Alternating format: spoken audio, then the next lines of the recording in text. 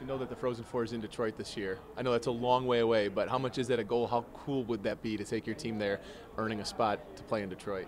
Well, it's a goal. I mean, these guys put that up on their goal board at the start of the year, and we have to take care of business this weekend, and if we can do that, you know, it's just sort of one step at a time.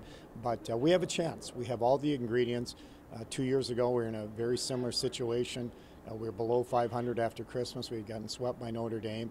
We went on a roll, and we got into the tournament. I think the biggest thing is if you can get into the tournament, you have a chance in the single game elimination format. 2 years ago, we did it. We got all the way to the Frozen Four, so that would be awesome to get there this year. And the hair grows until the very end? Well, I don't think so, but I just been too busy doing some other things. Bad excuse, but yeah, I definitely do need a haircut. So if anybody knows any good barbers, please, M. Pearson at, no, I won't go there.